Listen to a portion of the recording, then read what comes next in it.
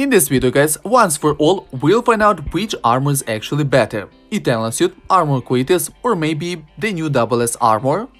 If you check the description of Eternal Suit, it is said that after revival it gives plus 15% to attack. With Astral for 3 stars, in total it will be plus 20%. Okay, let's check it, let's check how each revival effect did damage in my favorite chapter 75. With no revival, Kunai is doing 62,000 damage. For the drill shot it's 41,000, and let's get one more skill, for example Brick.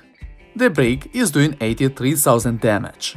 Now we know the damages of 3 skills without revivals, so it's time to die to check damages after 1 revival. For Kunai, the new damage is 75,000, the drill shot is doing 50,000, and Brick 100,000. As you can see, after 1 revival you definitely have increase in attack. Let's check what will happen after 2 revivals. Kunai is doing 90,000 damage. For the Brick it's 120, and drill shot is doing 60,000 damage, which is higher than after 1 revival. Okay guys, before we'll check numbers, let's die one more time, because in some modes you can die 3 times. Kunai is doing 108,000 damage, the Brick 144, and drill shot 72,000.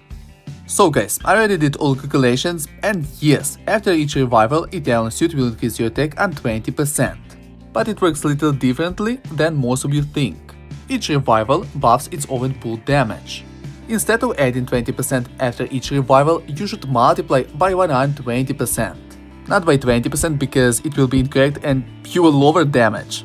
Technically, after 2 revivals, instead of plus 40%, you get plus 44%. After 3 revivals, instead of plus 60%, you get plus 72%. That's why Armor Quietus is not always better. With Armor Quietus in Soul State, you get plus 30% to attack. With Astral Forge 1 star, it will be plus 50%. Let's quickly check it with the same attack, the same skills. For Kunai we have 62,000. Drill Shot is doing 41,000. And the last skill, as in case with Eternal Suit no revivals, Break 83,000. Now let me enter the Soul State. Kunai is doing 94,000. For Break it's 125, and Drill Shot is doing 62,000. So guys, after I did all calculations, everything matches. I really got plus 50% to attack. If you'll do a small comparison between Eternal Suit and Armor Quietus, Eternal Suit wins only after the 3rd revival because it increases your attack on 72%, while Armor Quietus only on 50%.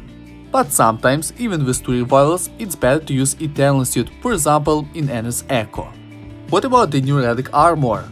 Menu, you count the final damage as in this list, it goes from plus 20% to plus 85%, but it's completely wrong and it's more complicated than you think. To count the final damage, you should take your base attack, multiply it by base skill damage multipliers, then multiply by all skill damage with Void Astral Forge 2, then multiply it by Eternal Astral Forge effects, and multiply it one more time with Red Buff with Void Astral Forge 4. Here's an example. We take 145,000 attack, multiply by 9, Wind Pump multiplier, then we add skill damage plus 5% to Pet Buff plus 5% and to Void Buff plus 10%. It all will multiply by Eternal Astral Forge, in our case plus 10%, and then we multiply by Red Skill plus 20%, not plus 25%. If you think that it's already complicated to count the final damage, let's add 2 more buffs. From Void Boots plus 50% and from SS Weapon plus 70%. If Void Boots you should count as base skill damage multiplier, then stacks from SS Weapon you should add to all skill damage with Astral Forge Void 2 stars. As you can see, the new armor is really complicated and it's not really easy to compare it with Eternal Suit and with Armor Quietus. But now, with the tool I'm gonna show you, you don't need to know any formulas. So here we have our 3 armors, Eternal Suit, Armor Quietus and SS. In case with Eternal Suit you need to choose amount of revivals you can have.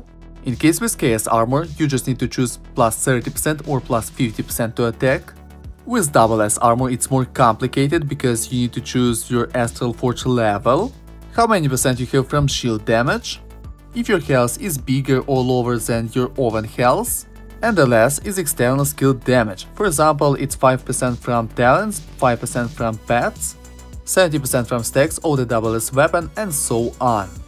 After putting everything, you will see which armor is actually better to use, and even on how many percent compared to other two armors.